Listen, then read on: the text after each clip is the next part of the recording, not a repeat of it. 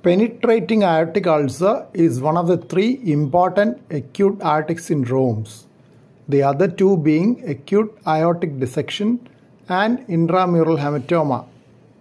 Majority of the penetrating aortic ulcers occur in the descending thoracic aorta, which contributes to about 60%, while nearly one-third occur in the abdominal aorta. Only around 6% are seen in the aortic arch. About half of the ulcers are isolated without any associated intramural hematoma or saccular aneurysms. Nearly one-fourth have associated saccular aneurysms, while about a seventh of them have associated intramural hematoma.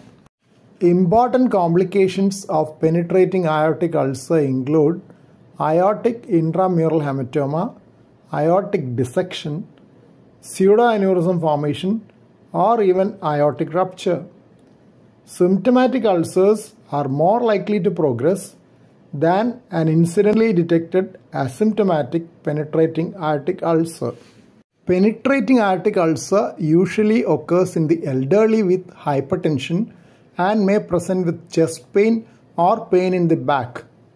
Unlike in aortic dissection, pulse deficit, stroke, aortic regurgitation, or compromise of branch vessel are not seen. Recurrence of symptoms while on conservative medical treatment may mandate other forms of treatment like surgical intervention. Computed tomographic CT angiography is the investigation of choice for the diagnosis of penetrating aortic ulcer. The ulcer is seen as a projection of contrast material from the aortic lumen. Volume rendered three-dimensional reconstruction of CT aortogram gives an excellent demonstration of the ulcers and any associated hematoma or aortic dissection. Progression is more likely in a symptomatic aortic ulcer. Ulcers with 20 mm or more maximum diameter or maximum depth 10 mm or more have a high risk of progression. They should be considered for early surgical or endovascular repair.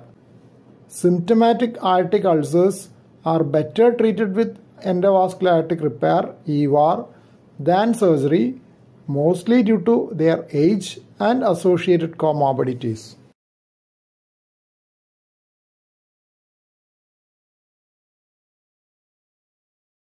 Thank you for watching this video. Please subscribe, like, share, and post your valuable comment below this video.